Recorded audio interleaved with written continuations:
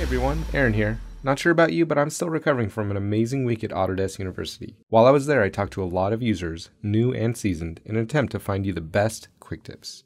The first comes from Dave Clarke of Vox Amplification, a longtime Fusion 360 user and gallery contributor, including one of my favorites, Professor Pint, a printable pint glass modification for those with limited hand mobility. Anyway, we were talking about something we all use, sketches and extrudes, so I hope you enjoy. If you've been to one of my beginners webinars, you'll know I often use models from the gallery like this amazing hand router Juan made. The problem is that this model is just too perfect. There's not much for me to add, so I'll resort to removing features. So let's do that, and in the process I'll show you some tricks I learned. We'll start with the offset faces on the left and right. Removing those couldn't be easier with our sketch tools. That's because all I need to do is insert a sketch on the top face, and without even adding a single sketch line, I'm ready to extrude this.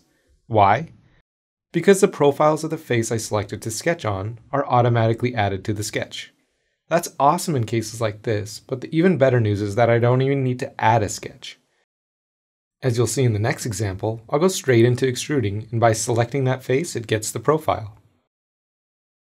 But what about removing this text with the same method? When I try to do this, you'll see where I start to have problems.